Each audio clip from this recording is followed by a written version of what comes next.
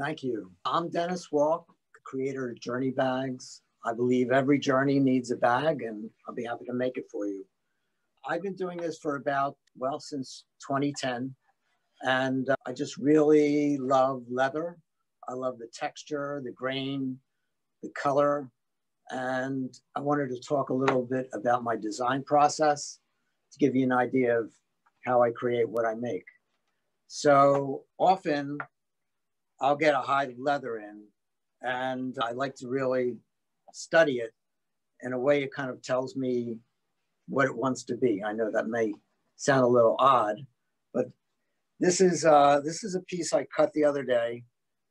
It's a very high grain buffalo, and what I like about it is the natural edges of the leather itself. So I have particular shapes that I use, and rectangle, squares. I've actually done some half moon bags by accident, and they came out in a very interesting way. So I'll take the characteristics of the leather, and the way this came, it actually came to me with these holes in it, and I try to utilize everything that I get. So I'm not exactly sure, but I may decide to take another type of leather to make this pop and actually use it. Wow. I just, a couple of months ago, I had an opportunity to pick up this gorgeous turquoise alligator. And it's rather unique. I've never seen this color since I've been making bags, and I just had to have it. So with this, I could also do the same thing and just make it pop. I've got this gorgeous white alligator, same type of thing. And often I'll set it up at night so that when I come in the morning, the next day, I've got somewhat of a clearer head and I can get an idea of if it works or not.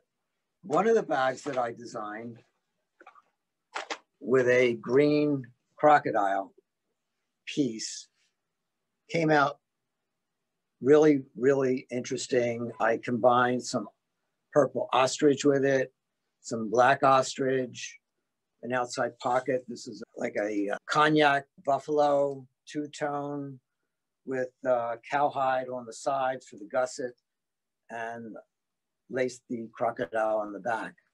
So what's really important to me is, besides the quality of the bag, is the function of it.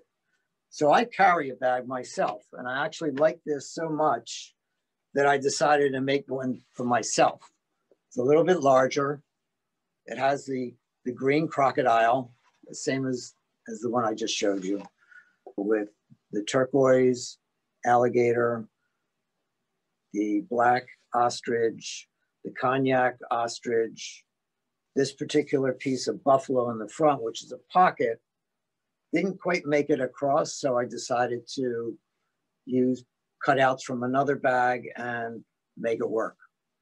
And so within the bag, just to give you an idea, is I've got an iPad, I've got my phone, I just started making checkbook covers, and a passport. Never know when you're gonna have to get out of town. And the other thing that I like to do is have what I call as a key finder.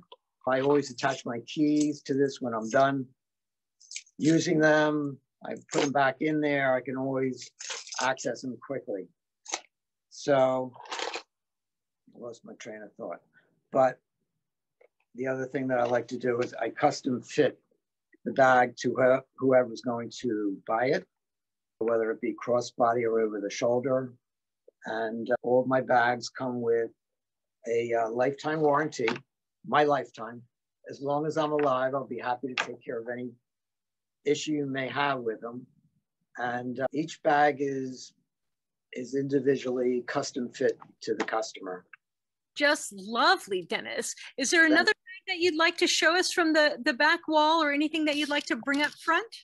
Yeah, actually, this bag was made for a sustainable runway show that my wife Joanne was involved with.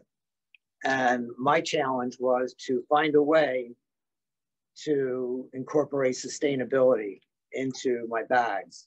All my leather is ethically sourced, and all of this leather was from other bags that I made cutouts, which I sewed them all together as sort of like a fabric, and then decided how I was going to make it work into a bag. So I got quite a lot going on here, but this is, I don't want to, it's other pieces. People might say they're scraps, but they're other pieces of leather. And this is called fish scaling. I just learned about that. Lovely. So when did you learn to make leather? What inspired you to dive in?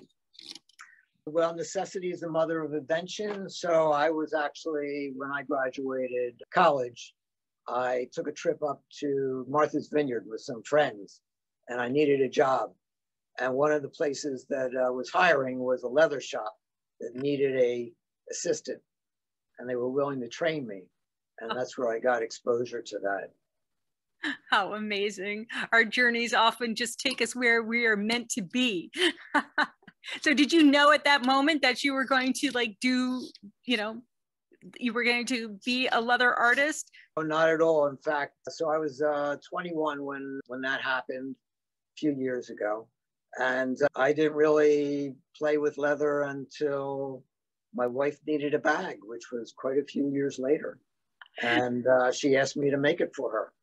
Oh, that is a wonderful story. Thank you so much,